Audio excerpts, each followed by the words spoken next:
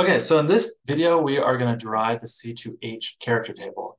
And we're going to do this slightly differently than other video I have in which we derive it using the orthogonality theorem. Here, we're going to derive it using functions. And so we have to start off, as we always do, thinking about what all the symmetry elements are. They're E, C2, the principal rotation axis. This is for C2h. So there's C2. We're going to have to define that as our Z. We're going to have an X and we're going to have a Y. There's one mirror plane, a sigma H, that is in the plane of the molecule. It's a planar molecule. All C2H, this molecule is. But all C2Hs have a horizontal mirror plane that's in the plane of the molecule in this case, and it's cutting through, it's perpendicular to the principal rotation axis, which is the Z. So that's why it gets an H nomenclature. H stands for horizontal. Think about it like perpendicular.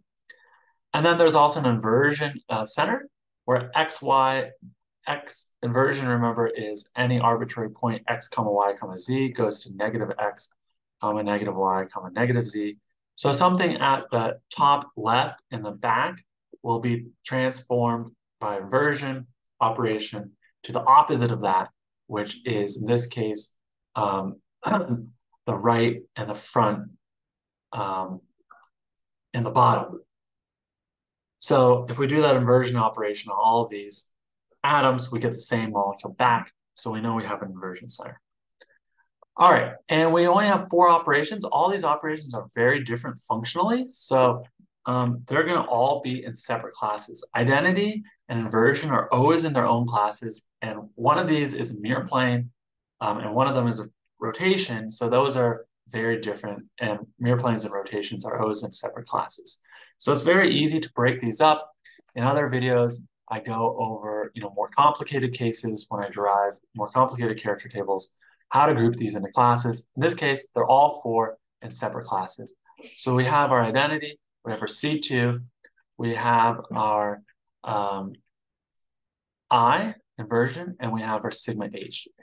And in the top left corner here, I'm going to put the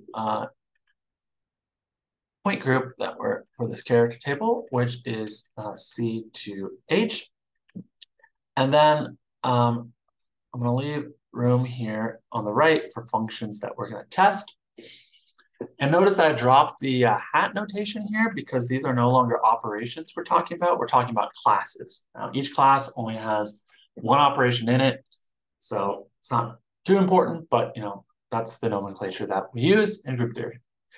So now we have to think about our character table rules. And our character table rules, I have a video on that.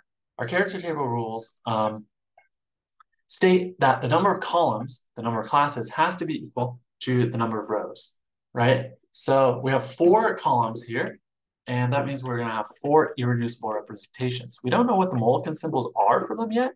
We can't assign Mulliken symbols. We don't know what to call them until we have derived what these vectors or irreducible representations are. But what we do know is that we're going to have 4 of them. So we give them these generic names, just gamma. And the first Mulliken symbol, first irreducible representation, is always going to be just positive ones for all character tables. It's a totally symmetric representation. So 1s across the board. Great. And then we can use the principle that the sum of the squares of the dimensionalities, that is the character underneath the identity, is going to be equal to the order of the point group, which is the number of operations in the point group. So I don't know what these values are yet, but I know that by my character table rules, this is another character table rules, 1 squared plus a squared plus b squared plus c squared is going to be equal to 4 because we have 4 symmetry operations, 1 plus 1 plus 1 plus 1. It's not the number of classes, it's the number of operations. In this case, they're the same, right? But in most character tables, most point groups, that's not true because we'll have multiple operations in some of the same classes. And these dimensionalities, these characters under the identity, have to be equal to 1, 2, 3, 4, 5. And for most character tables, it's going to be 1 or 2s.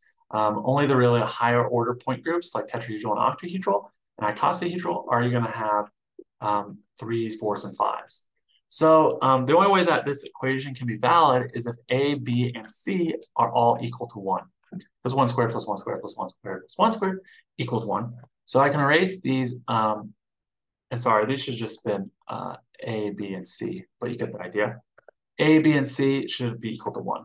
1 squared plus 1 squared plus 1 squared is equal to 4, which is the order of the point group.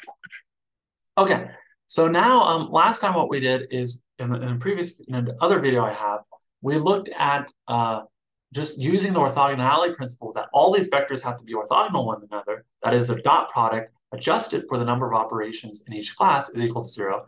We use that principle to puzzle out what these vectors had to be equal to, these irreducible representations. But here we're going to instead use different functions. So let's test different functions. I always like to start with z. And what we do is when we test a different function, we think about how the z vector, in this case, we're testing the function z, how the z vector transforms in C2h symmetry with the different point groups, with the different operations. So if we do an identity on z, we're going to get z. If we do a C2 on z, well, this is, think about this, this is rotating this vector 180 degrees, but it's not changing anything. It's just this head is still going to be pointed up if we do that, right? We're rotating across the z. That's where the C2 is. So z also goes to z. If we do a sigma h, what's going to find the identity? We do an identity, what's going to happen? Well, the definition of identity from earlier in the video is that an arbitrary point x, y, z goes to negative x, negative y, negative z. And so z clearly goes to negative z then. And sigma h, well, sigma h is a mirror plane in the xy plane. And so the z vector is looking at itself, and it's going to, in the plane, it's going to get reflected downwards to negative z. So z goes to negative z. And really, strictly speaking, what you have to do on this, and at this point you can derive it as 1, 1, negative 1, negative 1. But where these characters come from is there's a matrix, a 1-by-1 matrix that explains these different transformations.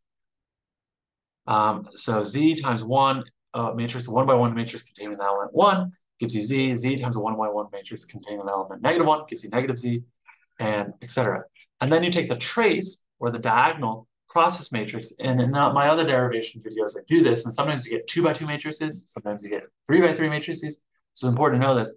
But then this is where the character comes from, is taking the trace or the sum of the components across the main diagonal of the matrix. And so that is where the name character table comes from, because character is another name for trace of the matrix in linear algebra.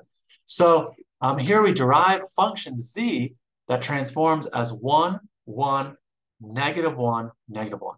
That's great. So we can do a very similar thing now, and I'm not going to write all these matrices out, but we can do another very similar thing for other functions. So we can try x, we can try y, and so that's what we're going to do. So what about x? Well, x is going to go to x, and I'm going to draw a x vector here in blue, just so we have that. And I'll erase our z vectors so we don't confuse ourselves. There's our x vector. And how about in, yeah, we'll just keep that there. X goes to x, identity goes to the same thing. Sorry about that. And C2, so we're doing a rotation, right? So we're doing a rotation around 180 degrees. And so that spins this x vector to the negative itself. So x went to negative x. Inversion, x is going to go to negative x by definition. And for the mirror plane, sigma h is in the plane of the vector, of the x vector. It's in the xy plane. So if a vector is in the plane, it doesn't do anything when it's in the mirror plane. So that's going to go to x. So this gives us 1, negative 1, negative 1, 1. That's something different that we didn't have before that transforms as x. What about y? Y vector, let's write that in green now. Y vector is going to be there. Y goes to Y with identity. Y is going to spin around to negative Y when we're thinking about doing a 180-degree rotation, right? Spinning around. I guess that should have been in green technically. But it got spun around. An inversion, by definition, goes into the negative self. And the Y vector, again, is in the XY plane. So nothing's going to happen. And so we get 1, -1, -1, 1. That's exactly what we got for Y when we put a Y here. For those of you who've seen other character table derivation videos, notice that I did not put parentheses in here. This is different, okay? X and Y are transforming independently with one another. They both can be described just from themselves. They have a dimension. They use an irreducible representation that has a dimension of 1. And so it would be wrong to write this with parentheses. X and Y are not depending upon one another. They're independent. So that's just for those of you who have seen me do these other character tables or are wondering the difference between parentheses and not. This is one of the few examples where X and Y are actually independent, this point group.